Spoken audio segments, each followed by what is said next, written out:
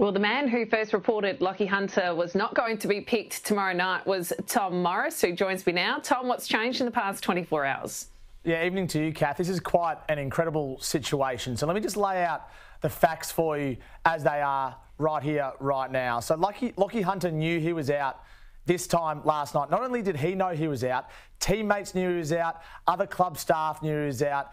Everyone at the Western Bulldogs knew that Lachie Hunter was out of the 22 for tomorrow night's game against the Melbourne Football Club. I've since had it confirmed this morning that from other people that Lachie Hunter was out as well. So for whatever reason, and I must stress, this is absolutely up to Luke Beveridge. It's his prerogative to change his mind and name whatever team he sees fit.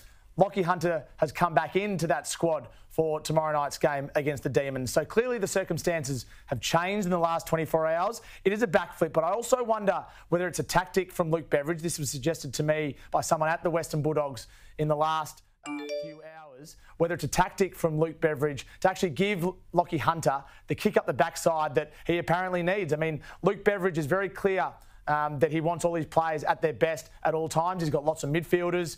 He's got Jackson McRae and Marcus Bontempelli and Bailey Smith and Josh Dunkley and Tom Liberatore all over the ground. How's he going to fit them all into the one team? And I wonder whether this is the kick in the backside that he feels that Lachie Hunter needs. I'm also intrigued to see where Lachie Hunter starts tomorrow night. Yes, he's been selected on the wing.